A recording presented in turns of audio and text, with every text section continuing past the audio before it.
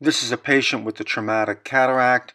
He has a large zonular dehiscence, a defect in the iris, and vitreous herniating through the zonular defect seen here.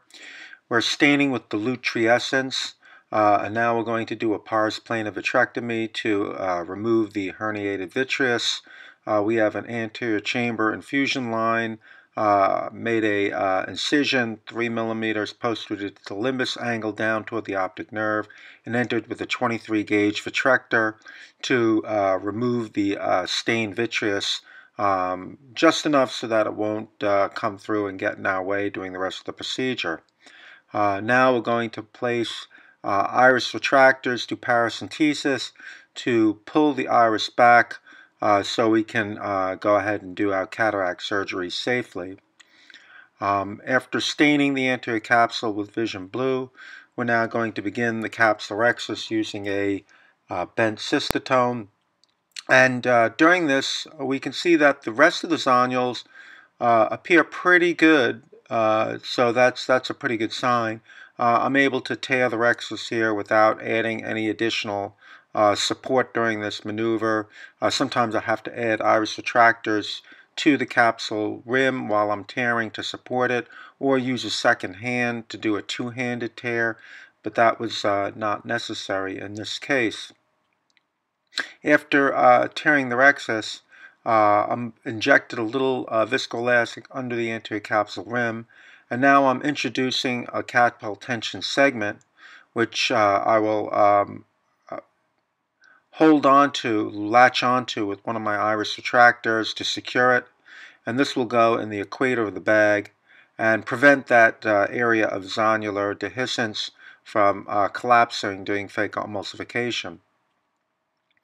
Now we're going to go ahead and do phacoemulsification on this lens, which is a pretty dense nucleus. I'm going to go ahead and do a horizontal chopping technique.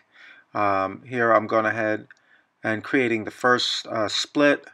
The lens will be rotated, and I'll do a second chop, and this fragment will come right out.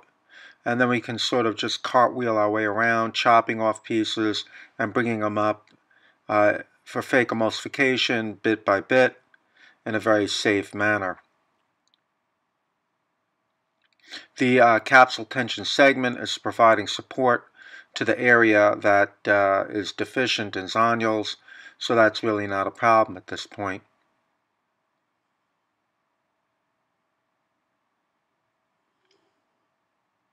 This is a Venturi pump machine, and I like it for this kind of case very much. Here we can see we're down to the last fragment, and we've added a little bit more viscoelastic, protect the cornea endothelium, and this comes out and the phacoemulsification is completed. We've now done the irrigation and aspiration, which sometimes you have to loosen the iris retractor here a little bit to get that cortex that's being trapped out.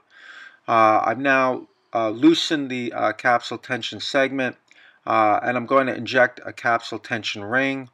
And now we're going to suture the capsule tension segment in place. I'm going to make a scleral groove right about 1.5 to 2 millimeters posterior to the limbus here. I'm going to introduce the Gore-Tex suture with the 25 gauge forceps through a sclerotomy made at the base of the scleral groove. Grab it with the other hand and pass it through the eyelet of the capsule tension segment, and with the right hand, through a second sclerotomy, I'm going to retrieve it while I hold the capsule tension segment in place for a bit. Then I can lock this in place using a slip knot. I'll adjust the tension, which is really not that tight. You can see it very nicely here through the opening in the iris. It's just enough to hold this in place without putting any undue tension on it. The lens will now be injected into the capsular bag. This is a one-piece hydrophobic acrylic lens, which I like very much for these cases. It does not develop glistenings. And it's a very robust lens to place in the capsular bag for these cases in my experience. We're now going to do a glaucose iStent, as this patient does have glaucoma. We've passed the iStent through the cornea incision that we've made after rotating the patient's head in the microscope, and are able to easily put this into Schlemm's canal and release it, so that now we can focus on the iris repair. We're going to make multiple interrupted passes through the iris and tie them using a modified McAmid suturing technique, where we pull both ends of the knot out through the same side, tie it on the outside, then pull the knot in toward the anterior chamber where it can be tightened by pulling on one side with the knot that's on the outside of the paracentesis, and on the other side with the microforceps with the half the knot that's on the inside of the paracentesis.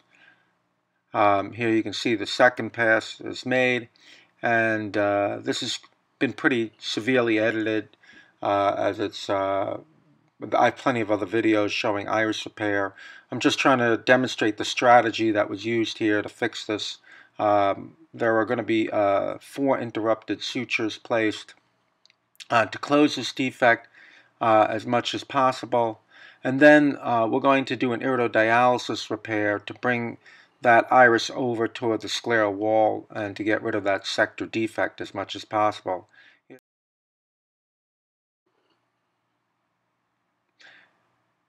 And on this fourth pass, to try to bring this area of the iris together, it puts a little bit of tension on the iris, and when I tie it, there is a little bit of bleeding from the iris root, and that tells me I've gone about as far as I can go bringing this defect together this way, and if I want to close it any further, I'm going to have to do an iridodialysis type repair.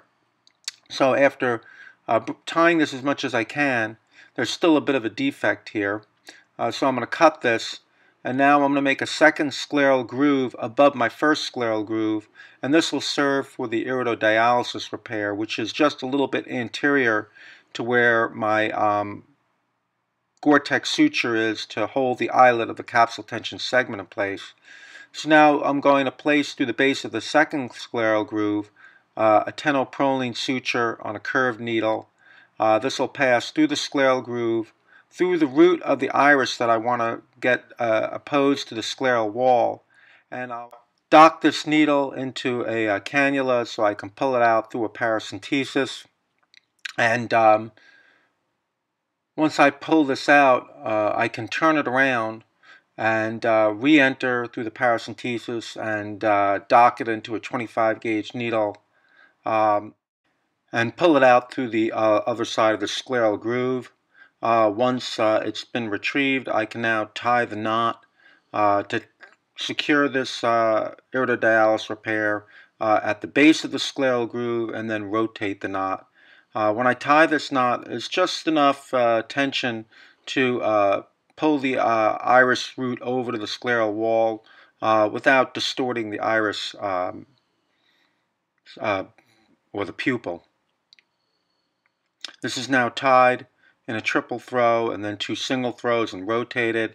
The viscoelastic and the clotted blood is removed. The Gore-Tex suture is pushed down into the base of the scleral groove, and the case is completed after creating physiologic pressure with a little BSS. And here's a slit lamp photo from day 1 post-op. Thank you for your attention.